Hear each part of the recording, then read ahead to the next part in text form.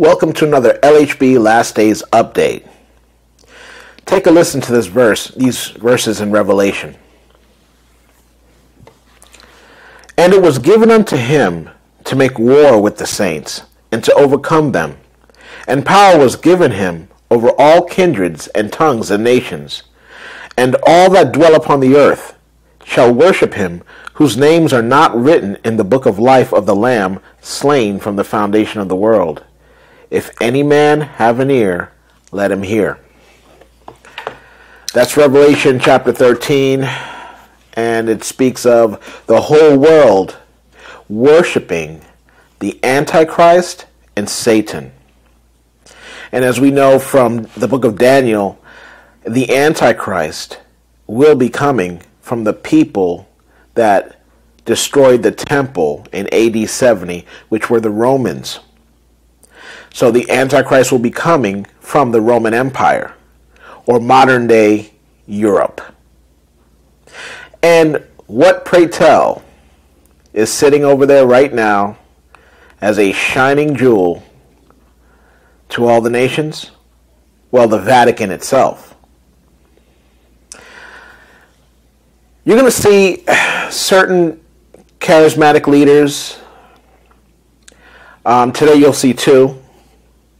One is a very popular woman that creeps in to a lot of homes through the television sets and deceives a lot of women. As a matter of fact, there is a scripture I'd like to point out concerning this, and I'm speaking of Beth Moore. Now, what's sad is Beth has the ear of a lot of people, millions of women, millions. And Scripture says about this in 2 Timothy 3:6. For of this sort are they which creep into houses and lead captive silly women laden with sins, led away with diverse lusts.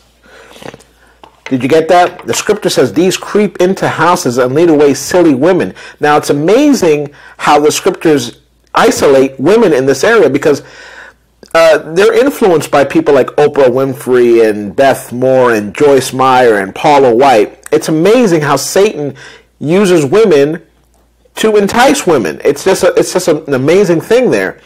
And the Scriptures tell us that. Thank God, not all women are silly women. Obviously, this is not concerning all women. Only those who give the ear to such people as Beth Moore, Joyce Meyer, Paula White, etc. Now, for some reason, women follow leaders like Beth Moore. Even though the Bible says otherwise, they follow anyway, blindly. Now, the other individual we're going to see is Lou Engel. Lou Engel is a false prophet, often seen on like the Daystar channel and all that. He supposedly speaks for God. You're going to see this individual do something unbelievable. Basically, both Beth Moore and Lou Engel have unwittingly or wittingly or knowingly brought their followers back to Rome. They are uniting with the false Roman church that will produce the Antichrist and false prophet. You can learn a lot about the Catholic Church in our video series Mystery Babylon, which we've already completed, and you can check those out in the video archives. But what these individuals are doing, and there's a lot more, Joyce Meyer, Kenneth Copeland, a whole bunch, a lot of the charismatic leaders, they are bringing their followers back to the feet of Satan, the synagogue of Satan, which is a Roman Catholic monstrosity. And I say this all the time. People that know me know that I'm a former Catholic, saved by grace through faith alone in Jesus Christ. Through hearing and believing what the written word of God said, it set me free. And whom the Son sets free is free indeed. Now, watch this with caution. Keep in mind that these individuals may be likable. Beth Moore certainly is likable. But again, she has the ears of many a silly woman. And that's just a sad fact. And so watch this with through the lens of Scripture, and notice the foundation being set for the one world Roman religion that will be run by the false prophet and their political leader, the Antichrist, under the banner and power of the Dark One himself, the dragon, Satan. God bless, my friends. Something that God showed me sitting out on that back porch. He put a picture. I've explained to you before, I'm a very visual person. So he speaks to me very often and putting a picture in my head. And it was as if I was raised up looking down on a community as I saw the church in that particular dimension, certainly not all dimensions, not even many, but in what we will discuss tonight, the church as Jesus sees it in a particular dimension. Before class, for you online, I'll explain to you that I have asked some volunteers to come forward representing churches in a small town.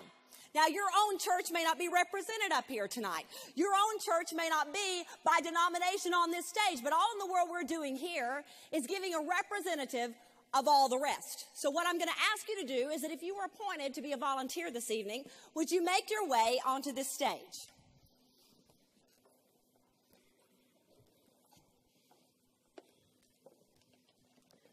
I was going to say, where is my other Methodist? I thought maybe you were missing church today. Now, mind you, of course, these would be filled with men and children. But this is a women's Bible study, so just have a little bit of imagination with me.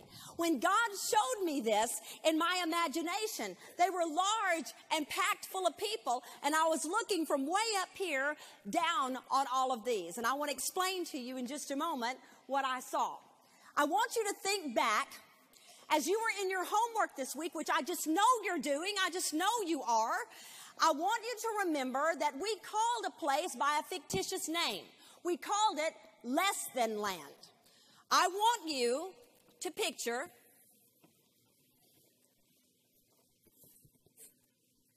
that you have come with me to the town or to the village of Less Than Land. And I want to introduce you to what these churches are.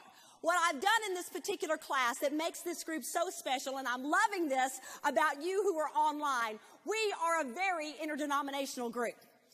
And so I've literally gotten to position people from these denominations and from these backgrounds into these groups. So that just thrills me. So this part, we're not playing. However, I have just made up the name from familiar names of churches that I've seen through the years.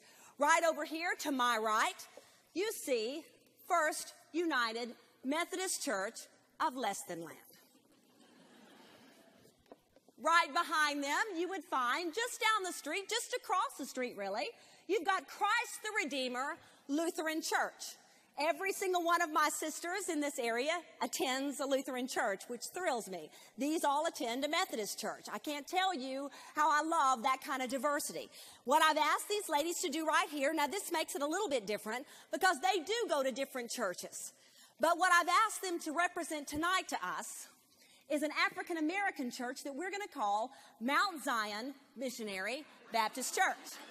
Is that good? Did I do good? Yes. Hallelujah. Hallelujah. Right back here, I want you to meet St. Anne's Catholic Church of Less Than Land. These ladies come, every single one of them, although they don't go to one Catholic church, every single one of them attend a Catholic church, probably right here in Houston. And I am so thrilled that they are here. We wanted to wash your feet, Lou, but we found that it's not really practical here. Ma simbolicamente io voglio baciare I piedi di Lou e come per quello che noi possiamo rappresentare la Chiesa Cattolica, noi cattolici vogliamo compiere questo gesto di umiltà. We want to, Lou, kiss your feet as Catholics and just honor you with this gesture right now.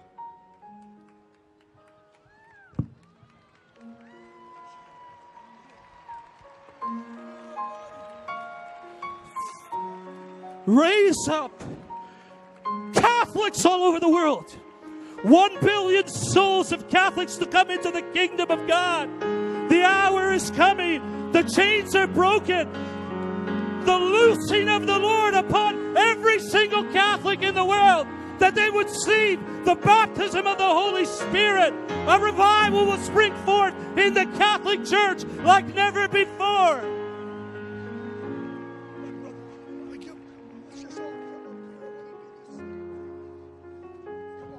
We're just in a holy moment right here. I want to do the same thing for you. Come, my brothers and sisters. I want you to come here. Come on, the elders, just come. I want to join this thing. This is holy stuff.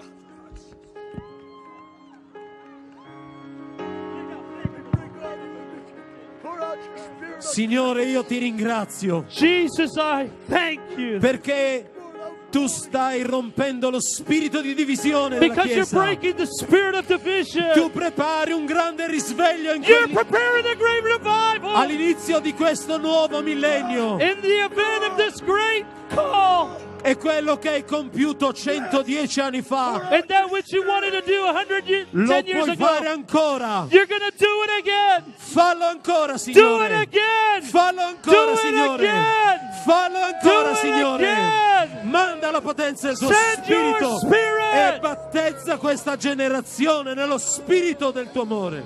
Oh, tuo spirito, let your spirit come again for 1 billion Catholics.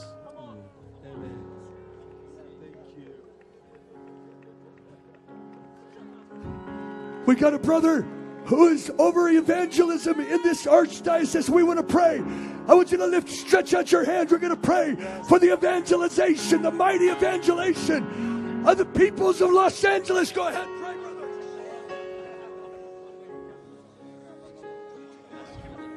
Heavenly Father, you taught us through St. Paul in his first letter to the Corinthians that the eye cannot say to the hand, I do not need you. Nor can the head say to the foot, I do not need you. But the truth is, we all need each other. And Lord, we know that you want to bring revival in our world and in our nation. But we will not have revival until we have reconciliation. And as Elijah prepared Elisha and Israel for revival, first they had to be reconciled. To turn the hearts of the fathers to the sons, and the hearts of the sons to the fathers. And so, Heavenly Father, it is my prayer, going forward from this historic day, we can all forgive each other. We have to forgive each other. And if we become united, our witness will be powerful in the world. We need to unite. And so, the Holy Father, Pope Francis, has made a covenant for Christian unity.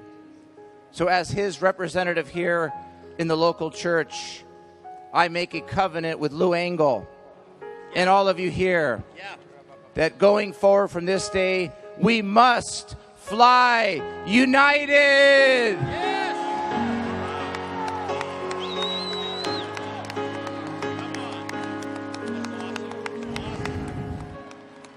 So, Lord, I say this to every person with absolute sincerity and authenticity. I need you. I need you. I need you. The Lord Jesus wants unity. Father, Abba, Daddy, let them be one as you and I are one. And so let us pray and work for unity, so the witness of Christ will be most powerful in our troubled world. So, Lord, I ask you to send your spirit of healing and love and transformation upon every good soul that came here today. Bless and strengthen them, and let us make a covenant to work with Lou Engel, who is our leader in this movement of reconciliation. Let us make a covenant and work together as a united body, as a family in Christ, so we can have love and reconciliation in our own Christian family. Amen. Right, stretch out your hands right now.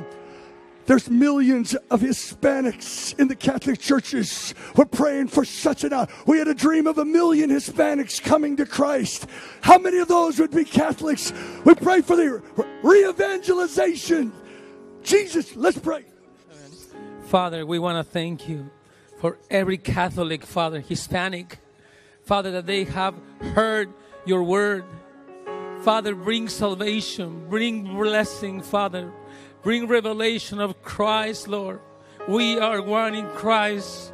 So we pray, Father, for every priest, Father. We pray for every church, Father. We pray for the revelation of the beauty of Jesus to shine brighter than anything else, Lord. We pray for our brothers and sisters that are Catholics, Father, and we bless them. We love them, Father. We thank you for their lives, their faith, and their sincerity of their hearts, Lord. We thank you, Father, because they are an example for us in many ways. And even now, Father, we love them and we thank you for bringing 1 million Catholics, Lord, to the knowledge of Christ, Lord, so that they might know the beauty and the salvation and the glory in Jesus' name. Padre, te pedimos en esta hora por todos los hispanos católicos, Padre. Bendecimos a todos estos hermanos y hermanas para que conozcan la verdad de Jesucristo, para que tu Espíritu Santo los llene y los visite. Señor, oramos por salvación. Visita con tu poder y tu presencia poderosa toda la iglesia católica hispana en este país y en Latinoamérica, Señor. Te lo suplicamos en el nombre de Jesús. Y gracias, Señor, porque tú quieres que todos los hombres sean salvos y vengan al conocimiento de la verdad en Jesucristo, Señor. Amén. Let's give a shout to God for what he's doing. God,